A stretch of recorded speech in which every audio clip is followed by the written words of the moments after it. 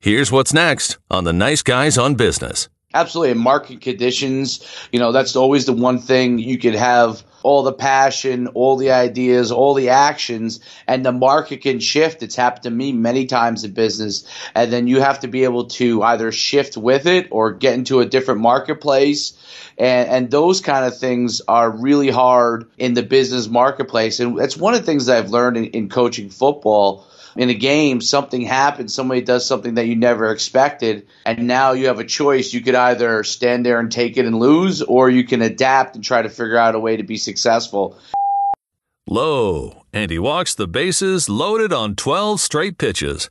How can the Nice Guys lay out pitches that close? Need an education on how to grow your business? The Nice Guys are here to help. Learn about great customer service, networking, and how just being nice can help you prosper. Now, here are your hosts, Doug Sandler and Strickland Bonner. Welcome back. Welcome back. It is another week. Funkin' fans, my name is Strickland Bonner. On the other side of the mic, Mr. Doug Sandler. Doug, we've talked about this before. Some people live for the weekends. Yeah. I live for the week. Because I like what I do. I mean, I don't hate the weekends, but and we get more episodes of the Nice Guys. Plenty of episodes. And we actually have a bonus episode. Are we going to release that this week, or is that going to be next week? Is that the plan? We're going to do it as a bonus, so it's going to be actually 6 episodes this week? I'm good. I'm down with that. It's all good. Are they sick of us yet? I keep thinking, how many episodes is too many episodes? Strick, when are we going to 7 days a week? That's not going to happen. Don't even go there. The only way we go 7 days a week is if Saturday and Sunday are our classic reissue episodes, because I'm not recording more. I don't know. I don't know if anybody wants to hear the classic rewind of that. We did do one bonus episode where we re-released episode number 1. We got a couple of our regular Funkin' fans on the Slack group say, hey, it was really fun and entertaining. But it's not like we got a lot of feedback of people saying, hey, it was really cool. You got to do more of that. So you know what?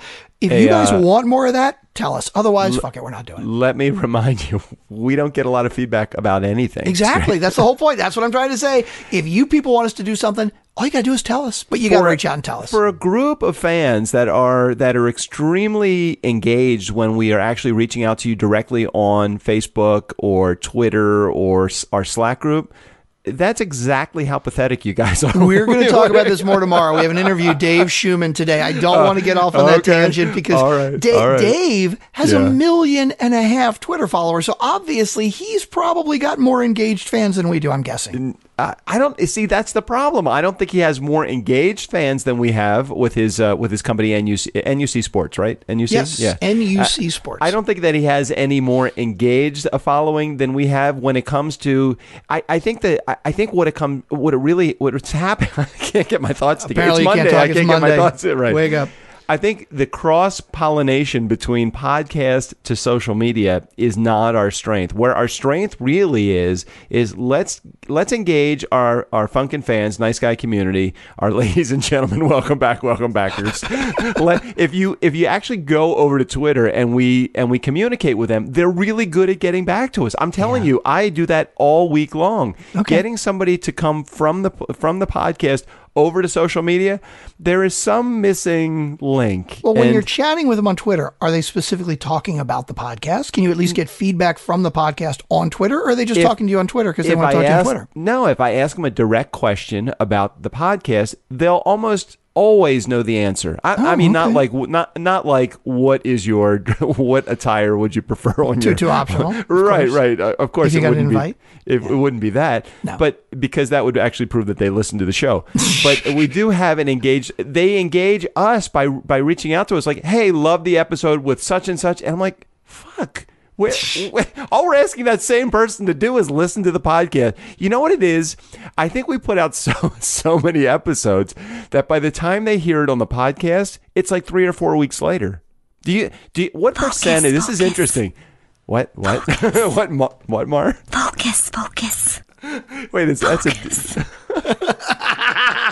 Wait, is that the drop or is that actually It's Mar? I got a new drop because here was the original drop. Come on, focus, guys, focus. And Mar pointed out that it sounds like it's a little angry, it's a little forceful, and she's not like that, right? Okay. She's like real. So I got a new one. What's the new one? Focus.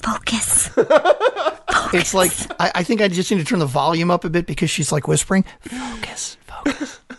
Now, it's funny because the forceful one, she actually says it 3 times. And if you hear the third one, she starts laughing and it makes it tempers the whole thing. Here, listen. Wait. Come on, focus, guys. Focus. Focus. You see what she does? The problem is by the time she gets to the third one, you and I are laughing over it. So we don't even hear it usually.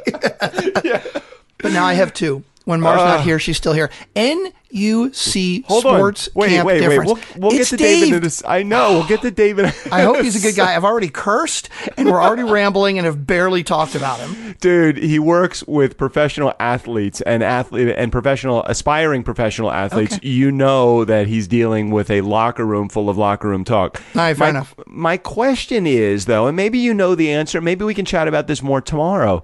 But I think I just had a realization of what may be going on with our community. Oh, yeah? We put out such an enormous amount of content, Strickland. True. That if today we are releasing the show, when do you think on average somebody is going to be listening to that podcast? Now, the hardcore fans have kept up with us straight along, and those are the ones that are on our Slack group, and those are the ones that we get feedback from, I believe, on a regular basis. Somebody listening to an episode today... Mm-hmm. When are they actually, recording today, an episode that we're recording today, when are they actually going to be listening to it? It might be a month later. I'll give you my history of the way I listen to podcasts. Now, I don't listen to very many that post 5 days a week. I don't think I listen to any that post 5 days a week.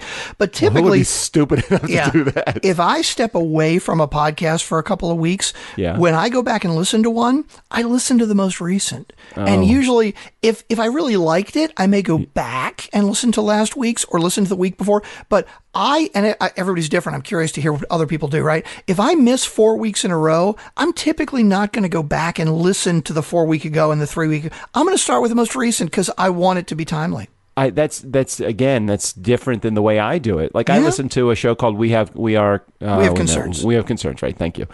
When I listen, if I've missed for 3 or 4 weeks, which I've had many times, I don't want to, because sometimes it's a continuing story, or sometimes they make reference. Like one of the guys, his wife had a baby, so I didn't want to I don't want to spoil it by listening to a more recent episode. I want to build up to it. It's almost like a timeline. It is interesting, though, because you're right. When I think about it, I listen to Dan Savage Lovecast. I've been listening to that one a lot. I really, really like it. And at the end of the episode, he answers a lot of listener questions, right? At the end of the episode, he usually has people call in and comment about the previous week's episode. They're like, hey, Dan, I just wanted to make a comment about the caller from last week that did this and this and this and this. And you're right. When I listen backwards, it's like, okay, I don't know what that reference is about. So it's all about what is the content. Because you're right. If we have concerns, which I'm adding, we have concerns right now to my playlist because you talk about it all the time and I really want to listen. Yeah, it's fun. It's thoughtless. It's kind of like ours. So you don't really have a storyline that we have to follow. It's not like This American Life and that you really need to follow and listen carefully. Like you could probably pick up our episode at any particular point. Yeah, if you're forwarding past everything in the beginning and you're missing this, you're not going to miss much. No, you're not going to miss much. You know what? As a matter of fact, if you have not listened since episode 1, you really haven't missed a lot. No, you really haven't. Just jump in anywhere. It doesn't matter. Just jump in anywhere. Doesn't matter. And it doesn't get any better, by the way. Dan Schuman is our guest today. And he has football camps. Dave Schuman. Dave's not here, man. Sorry, Dave's not here. Sorry, that was old Cheech and Chong reference. Okay. Football camps, combines, and showcase events for recruiting exposure. He's built a great business of this. What I love about it with Dave is he's all about bootstrapping it, right? Like people talk about, I listen to a bunch of other business podcasts and they talk about how do you get angel funding and how do you get VCs and how do you attract them? Isn't Twitter, when Twitter went public, right? Didn't they say it won't be profitable for 5 years or 10 years or something ridiculous? Okay, when you get funding, $100,000 or $1 million or something, right? Not only are you obviously beholden to that, and yes, there are certain industries where you have to have some huge amount of seed money. We've talked to some people that do like fabric, the fashion industry. You kind of got to have a big chunk of seed money, right? But if you're in an industry where you don't absolutely positively have to have that, there's so much to be said for bootstrapping because you are not giving up, first of all, any piece of your business. The other thing is it makes you approach the business differently because you got to start making money right away. And that can be a good thing. Well, what was so great about the conversation that I had with Dave is he really did it a couple of ways. First way that he did it was through just delivering exemplary service, amazing service, and then followed up by incredible results. So he was training all of these high school athletes that wanted to move on to either the pros or whatever the next step is with college. And he was getting great results. So as a result of that and great service and great follow-up and great communication skills, see, most people that are in the athletics world, they're just not great communicators. They think it's all about how great you are at doing your job and relatively little to do with actually how you communicate how great you are with your job. So he really did a good job of explaining how communication, how relationship building, because when I first saw his Twitter following, I was like, what the heck? This guy's got over 1 million followers on Twitter. And then I saw how great a communicator that he and his team are. And I thought, this guy, even though it's sports and not directly, something that's focused on business, I thought it was just a really good opportunity to get somebody that's outside of our normal business guy to get him to explain how he did this through athletics and did a great job. So really, really cool guy to have on the show today. And his business plan works. I mean, his website, nucsports.com, he's had over 10,000 athletes get scholarships, right? And there are currently 300 NFL players that got their start at NUC sports events. That's amazing. I mean, you don't realize how elite it is to become an NFL athlete. I mean, you think about the guys that just get like a college scholarship, and then it's an incredibly small percentage that ever make it into the NFL. 300 NFL players went through NUC sports, and that's kind of amazing. Yeah, we talk about how to get and keep staff, how to treat your staff once you have them, how to treat your clients, communication essential in order to be successful, and what it's like to bootstrap. He's got, I forget, some crazy number, like 20,000 kids that go through or athletes that go through his program on, I think, like a quarterly basis. Well, he'll explain all the demos of his group when we do the interview in just a couple of minutes, but just a very, very cool guy, down to earth guy, really extremely over the top success, and loved having a chance to interview Dave. So let's get to that interview. Oh, Please don't forget Overcast. We need recommendations on Overcast. We know you're listening on Overcast. Just click on the little star recommend button. Every individual episode. We are number one in business because of you guys right now on Overcast, and we fucking love that Tim Ferriss is looking up our ass. Okay, and all the other. I mean, the little engine that could. All right, that's us, and it's all because of you guys. We love it. Please keep up the great work. Please keep recommending us on Overcast. And just one final reminder: we have a reach goal here. I know this is Monday's show, so we're going to tell you what our goal is. In the month of June, we went over 700,000 downloads. Where, as of the time that this comes out, I think we're going to be around 710,000 downloads. 100 days, in 100 days, we will be over 1 million downloads. It's a little bit of a stretch, but I know based upon the trends that we have, we are going to get there. So 1 million downloads. You guys could say that you're a part of a 1 million download show. Just get involved either through patreon.com/nice guys, recommend the episode, Overcast, help review the show. Any way that you feel like it would be great to support us. You can even just reach out and just say hi. How about that? That would be very cool. Just to say hi. We need like 100,000 downloads every month for the next 3 months to get that. We're going to do it. I think we can do it. We need your help, though. Tell your friends. Tell your friends' friends, please. I think based upon the trend that we're heading in, Strick, we have this growth rate. It's anywhere between 10 and 20% every month. I don't see, and there are shows that are higher than us in the overall category. So it means that we have not completely saturated Overcast. We are going to be one of the only shows that does it with less than 10% of our download count coming from iTunes. I don't know if any show has ever done that. I know. I think, we are the little engine that could. Fuck iTunes. We don't need that. Jesus. I mean, we kind of need them, I guess, but, whatever. Nobody from iTunes is listening to this anyway. Oh, you're scaring me a little bit. Overcast, dude. We love Overcast. Who runs iTunes? Is it the same? Is it the same guy that runs Apple, runs iTunes? I mean, is it like the same exact, like there's no like category, like president or Can we get to the interview with technology. Dave? Could we please get to the interview with Dave at some point? All right, let's get to the interview. Dave Schuman, NUC Sports, right here on the Nice Guys on Business podcast. Proud to be affiliated with a whole bunch of networks. Let's just move on. Let's go. If bootstrapping successfully had a poster child, it might well possibly be David Schuman. David has he's built $1 million business, and he has probably every up and down experience that you can imagine with his company called NUC Sports. Here to share a bit of his journey today and his and all of his techniques, or a lot of his techniques. Welcome, David, to the Nice Guys on Business podcast. Nothing better than being on with you guys. You won't know this, David, but my Nice Guy community definitely knows this. I'm not much of a sports guy, but there's an exception. When I see a lot of crossover between what you've done in your sports career, in your sports world, and then turn that into a success in business, then I start to see some relatability. So can you share a little bit about what NUC is and a couple of maybe your successes and introduce yourself in the process? Yeah, NUC evolved into a company that really focuses on helping young athletes get recruited for college through different events that we run within the football space primarily. That's the nuts and bolts of it.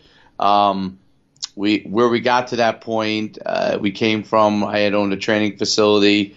I had at one point had 3 different training facilities under a different name, and eventually stumbled on to NUC Sports running a football showcase for local athletes. And the light bulb went off and thought there could be something there and to really build it. But it was from my, 2 things, from my football, my passion for football. I still coach football to this day. And the second part was my desire to provide an opportunity and give something back. That two kind of matched from that area and morphed into NUC Sports. I mean, what really impressed me so much as you talk about that is really been your success record. I mean, you've trained, just looking at some of the stats, you've trained over 30,000 athletes through your program. And I'm sure that you've seen and you've met and you've dealt with every type of personality. Is there something common that you see that makes a successful candidate, whether it be in business or in the sports world? Yeah, I mean, we see almost 20,000 athletes per year over the last 10 years. So, from a characteristic standpoint, athletically, I mean, the desire to be successful, the determination, and the ability to put action, not just have goals, but to put action to those goals is a key thing. It's been a key thing for me when I was an athlete, as a coach, and building this business from literally the ground up. I had changed careers shortly after 9/11. I was in the business tech space. And that's one of the areas that I used to help build my business. But then I actually really focused in that football area and bootstrapped and really built it from zero. I didn't really have much money. I had a loan originally for $3,000 from one of my friends from high school and started from there. It morphed into NUC Sports over the years and developed into one of the biggest programs in the country. But that determination and the ability to put action to it and identify opportunities and the ability to be flexible and kind of roll with the punches, because as an entrepreneur, your passion is important, but your ability to adapt and to roll with the punches is way more important.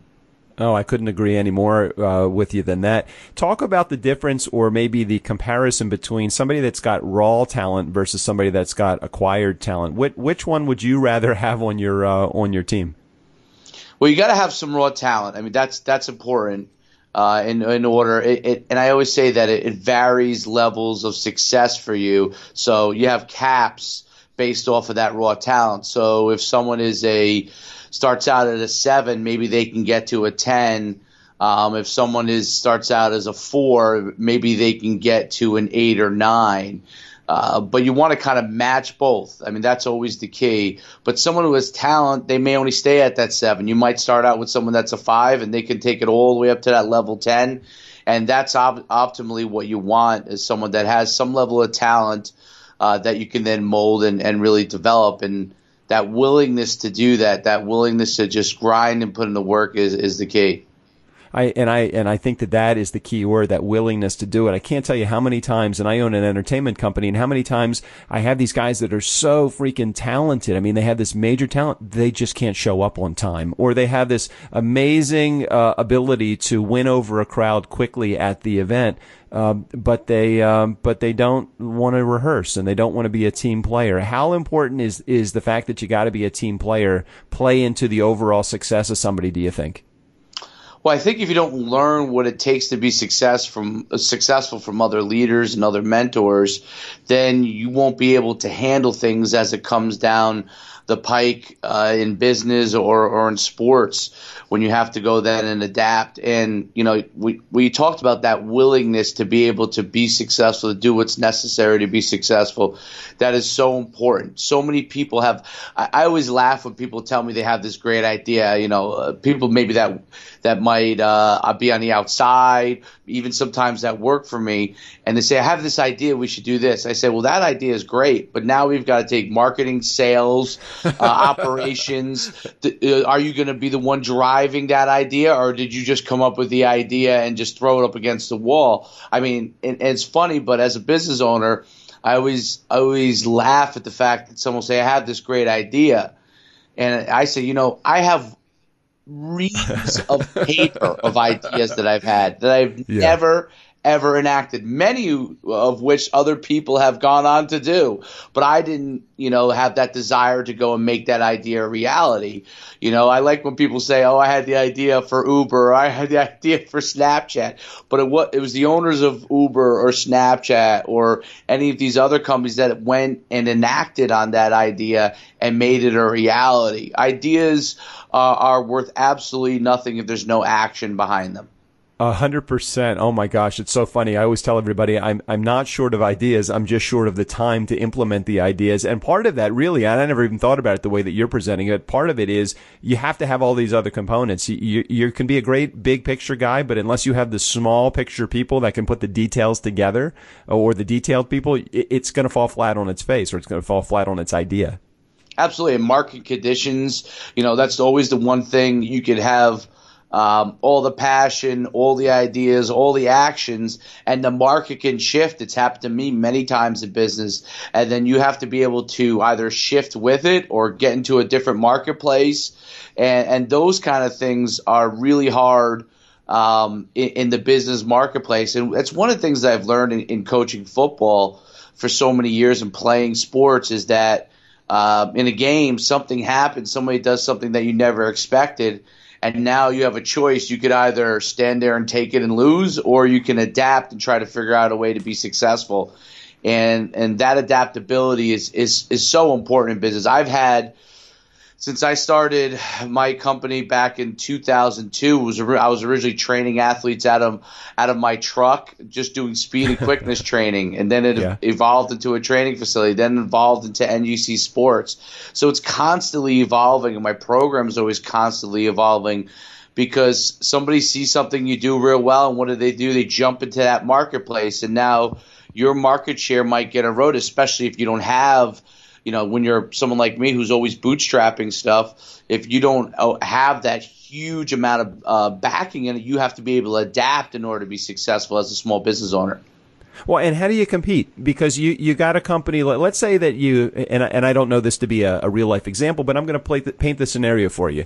You've created a great training system, you've created a great program, you've bootstrapped everything, and you have these great ideas, and you get somebody that comes through your program, and then they go to a Nike training facility, or they go to Reebok or Adidas or any of the big name, the big box, big brands.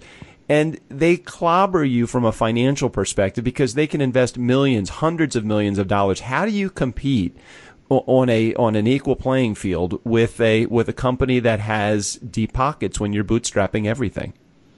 I mean, for me, part of it's experience. So the experience that they have with us is critical. If that experience is good or bad, it's going to have ramifications for us. So we have to be able to give the customer experience that's very good and different than they might have from another event. And our follow-up has to be real important, how we continue to follow up. the standard things like customer service is important, but not just answering everything from a customer service standpoint, because people always think in the business, I laugh when Zappos says, we have a client service man, customer service manager. Well, they're on a mass market scale standpoint. Yeah. We have scale, but we don't have mass market scale. So our customers have to be a certain type of clientele that fit what we're looking to accomplish and what they're looking to accomplish. So not everybody's a fit for us. And then the other thing is that when we have our programs, tweaking our programs so they're different. Now, what does happen? Obviously, competitors see that you have success. They copy, continuously tweaking your programs and staying ahead of the curve.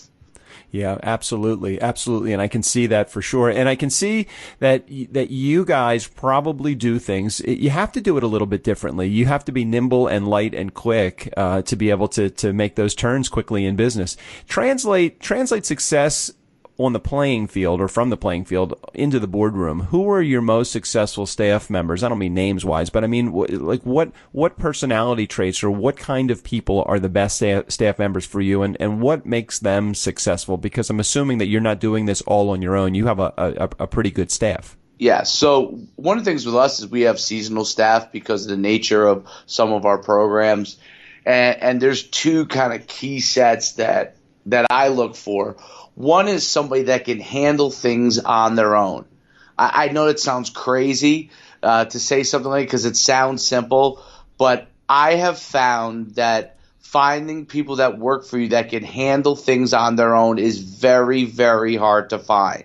That you don't have to tell them be texting back and forth all day and minimizing your production because they can't be productive without you holding their hand. That's the number one most important quality that I look for. That's self-sufficiency, somebody that you can give a task to and they figure it out. And the second thing is willing to listen, learn, and then act. That's all one thing. To listen to what you're trying to get accomplished, for them to learn about what you're trying to get done, and then to be able to act on that. Those two key things are critical. And then the third, a subset of that is any person that can bring in business is gold. It's fun. Rainmaker. You like the rainmaker, right? Yep. Guys who can bring in business and bring customers. You want to, if you can, take care of those guys to your very best ability, because the truth is, and it's taken a long time for guys to work with me. Everybody that works for you, you're investing in, and there's a cost to that. And if they don't bring in dollars, then that investment is just purely a cost. So I try to encourage people to work for me is to say, hey, we pay you to do a job for us.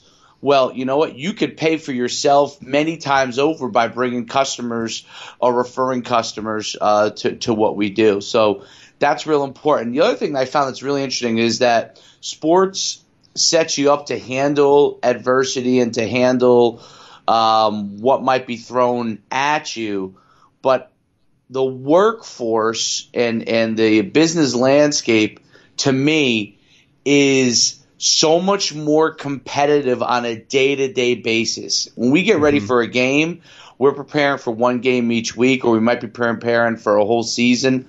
When you're in business, every single day you wake up, it's a new competition. Every single day. Yeah, I agree with that. And what's interesting about what you said a little bit earlier, you were talking about you have to have the ability as somebody that works in your organization to be able to be empowered to make the decisions right then and there and react and be your own guy and be your own leader. Just as importantly, and maybe I just would love to hear your comments on this, just as importantly, to have a leader or somebody within the organization in management or ownership that lets staff make decisions and lets staff fail if that means, hey, listen, yeah, it wouldn't have been the decision I made, but damn it, you made a decision. And okay, I appreciate the fact that you made a decision. Can you just talk about that for a second in terms of just a management style or an ownership style? Yes. It's critical to be able to do that. One of the things that people have worked for me, the ones who have been most successful realize that I'll give responsibility out and I'll let them run with it and make decisions. And then I'll coach them from that point forward. And if they're not able to run with it, if they're not able to take the bull by the horns, if they're not able to make decisions and make some mistakes on their own, they will be guys that eventually get worked out of the system. And it's one of those interesting things. I've had people that have come to me and said, you're not telling me what to do. I need to know what to do. If I hear that, I know that very shortly those people will not be working for me much longer. Because if they can't do things on their own, I want them to have good communication back and forth, but I need them to be able to make decisions, to figure things out, and not just rely on the owner or the founder or some of the leaders within the organization to do everything for them. Those people don't work for me. And I think, when you look at even large corporate entities, the people that are able to operate in autonomy are the most successful. The people who need someone to always constantly tell them what to do have a problem. And it's when guys that work for me say, "Hey, you're not constantly contacting me to tell me what to do," or well, then I said, then that means that you're right now you're doing a good job. If I say, "Hey, great camp" or "great evaluation," and I don't have a lot of other stuff unless you need some kind of feedback, that means that you're on the right track. If you constantly say, "Hey, what should I do here? Or what should I do here? Or what should I do here?" then you're someone that can't make decisions, and you're not someone that can take action. And if you can't make decisions and can't take action, it's going to be very short order before you're no longer on my team. Talk about you've plastered all over your website information about grit, gut, perseverance. Talk about that as a part of the important aspects of how do you get to success, because it can't just be all about having a good skill set. It's got to be about taking chances, being gritty, having some guts to do it, and definitely persevering. So in sports especially, I see that as prevalent. But can you talk about that overall in both business and in sports? Yeah, I mean, from a sports standpoint, the ability to persevere, it's another word I absolutely love. The ability to persevere is critical because you have adversity in any kind of thing in sport, and you have different levels of talent, and so the ability to persevere as an athlete is critical. The same thing is true in business. One of the things, I have my MBA from the University of Connecticut, and I was lucky enough because I was playing football there that I was able to get the first year of my MBA paid for because I was on scholarship. And it was interesting because I was one of the youngest people in that MBA program. Most people go and work for several years, then they go and get their MBA. And one of the things that coming out being young, what I didn't really know is that I thought that, okay, my education will be able to help me in the jobs that I have to be successful. And what I realized is that the people who relied on education, I realized it's a very short order. Those people who relied on the fact that they had X set of knowledge and that would carry them, those people did not move up in companies they worked in. Right. And what I realized very quickly, and the guy who brought me in, my very first job after I was an MBA, I worked for this company called IMC. They've since been sold a couple of years ago for, I think, $500 million. But at the time, the company was only like a $50 million company. And that CEO was an alma mater of my school. And he said the more that you can get involved on the business development side, the more that you can learn and not just have your technical knowledge, but interact with people, the better off you'll be. And I watched my career in the tech space skyrocket during that initial dot-com boom and then bust. And it taught me a lot because guys who from that bust period in the dot-com era, that initial dot-com, and a lot of the younger people don't remember that stuff, but I know it real well.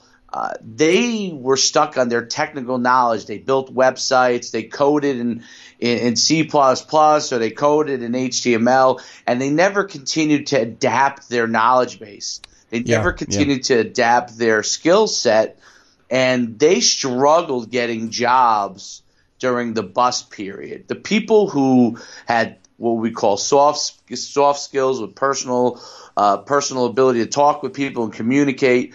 Those people continue to develop their skill sets, and that learning is critical in business because business is always evolving. New competitors come in, new competitors go, and people always say, well, this company is so successful, Google's successful, Apple's successful.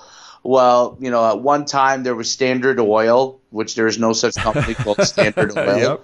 Yep. Which is owned by the Rockefellers, which is the most wealthiest family, but that company is no longer in existence.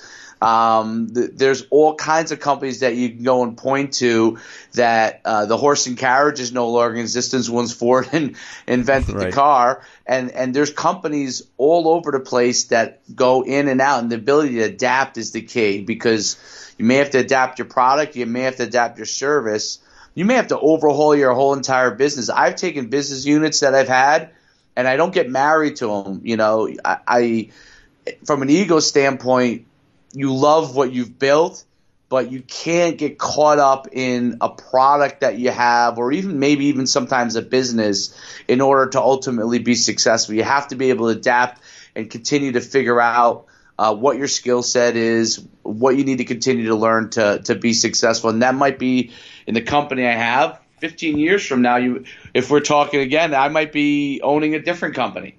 Right. And as a good friend of mine, Jeffrey Hazlett, would say, it is adapt, change, or die. And it's just simple. I mean, it's the whole Kodak model. I mean, Kodak was not in the business of making film. They were in the business of making memories, and they were stuck in the film world, and that's why they went out of business. They forgot that they were memory makers. They weren't filmmakers. Kodak should have been Facebook. But Facebook is now Kodak. You're right. Right? You're right. And everything else, obviously, in between. But that's so interesting you say that. That's 100% the truth, no doubt about it. Hey, before we wrap up, Dave, and I really appreciate you going a little overtime with me. Before we wrap up, I want to talk about technology for a second because you have this huge social following in the millions. And how did you make that happen, and how has that really aided you? Well, that's one of the things that I actually learned. So if I go way back to when I was in grad school, I had started I can't say that I'm proud of it now, but at the time I had a term paper writing company. Okay. And well, that's something to be proud of. You built a business. Yes. Yes, absolutely. And in 1998, we did $144,000 in sales with that term paper writing company, and it was completely built online. I built the site myself. I taught myself HTML over winter break at school in my MBA program. Put the site up. And all of a sudden, customers were coming. And I took ads out in a company called, I think it was called GoTo.com at the time. Okay. And I paid for ads. And I got more customers and started building the business. It was actually building it beyond what we could handle at that time. We were getting voicemails on our phone, and people were like, "Are you going to call us back?" Because we were getting so many voicemails. Yeah. And it's one of those things where when Google Ads came out, I learned that. And when Twitter, that was one of the ways I had built my business. And then Twitter, when it really started to take off, I was able to identify it as a really good opportunity to build that following because I was a member of Facebook very early on in 2005 and was utilizing it. And when Twitter came out, I jumped right all on it in 2008, 2009 time period. And really tried to build my following and make my Twitter page a source of information for my customer base. Right. It grew like wildfire. It literally grew like wildfire. Now it's a lot tougher to build your following than maybe it was in back then. But I was able to kind of identify as things came around the corner. I was able to identify at those kind of opportunities. And I think that might be part of like the talent skill set, like kind of an intuition thing where I'm like, I think this is a good thing. I'm one of the people that have always said that I'm not so sure about Snapchat because for a business owner, I still, if I'm a celebrity and I'm a Kardashian, I get it. But if I'm a business owner and I'm trying to build a brand, I think the scalability on it is very, very difficult. without investing your majority of your time there. And I don't know if that's feasible for a lot of businesses. So, well, you certainly have done it very well and successfully on Twitter. I can attest to that just in watching some of and it's an engaged community too. I know it's hard to engage 1.5 million people, but man, you're on it all the time, or maybe you have a team of people that are working it with you. In either case, you do it successfully. So well done, Dave. Thank you. Hey, so before we wrap up, I'm very curious, and I don't know if this is a part of your offering, what you have that's out there in the world as part of the services that you provide outside of the sports world. But I know I've got to have a lot of sports fanatics in our audience that would love to use the theories and the practices and the tactics that you have in business. Do you do any consulting from that perspective? I do, if it's contacted to me. I have a podcast that I do called Success for Life, which we ran all last summer into the fall, and we start in late July, early August again this year, where I do a lot of interviews and discussions about different things in business and what has actually made people successful. But yes, you could always reach me at dave@nucsports.com. And I'm glad to help anybody from a business standpoint. I'm glad to coach them, and on a one-off consulting basis. I operate a business, so I would be selecting on who I work with. But absolutely, that's awesome. That's awesome. We'll make sure that we put our all of your contact information in our show notes as well. Dave, thank you so much for being a part of the community. Thanks for reaching out to me and accepting my invitation to come on the show. Definitely valuable information and a great guest. Thanks for being here. Thank you very much. Hey, Nice Guy community, never underestimate the value of nice. Again, special thanks to Dave Schuman for being a part of the group. All of his information in the show notes about NUC and how to get a hold of him and to check out his podcast as well. Steve O'Brien, go ahead and take us out of here. For Doug, Strickland, the Nice Guys on Business podcast, I'm Steve O'Brien. Yo, bartender, Jobu needs a refill.